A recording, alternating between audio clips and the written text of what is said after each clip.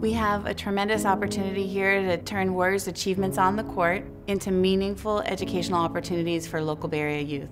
Every time a Warrior hits a three-pointer, it will generate $500 for one of these 8 community-based organizations.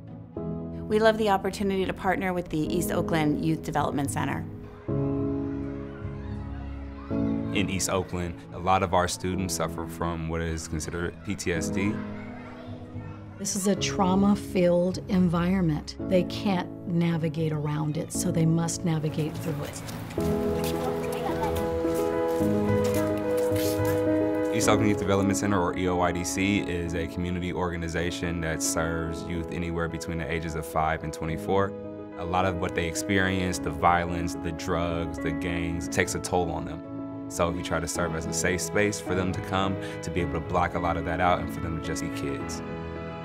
EOYDC goes about elevating human possibility through education, arts, wellness, and career exposure.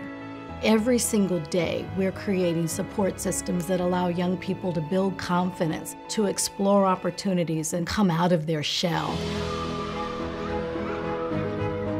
Warriors Community Foundation has been a huge part of all that we try to do here.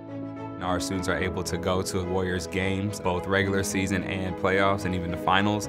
It was really fun. I was like, what? My first game ever. And they gave us our new gym.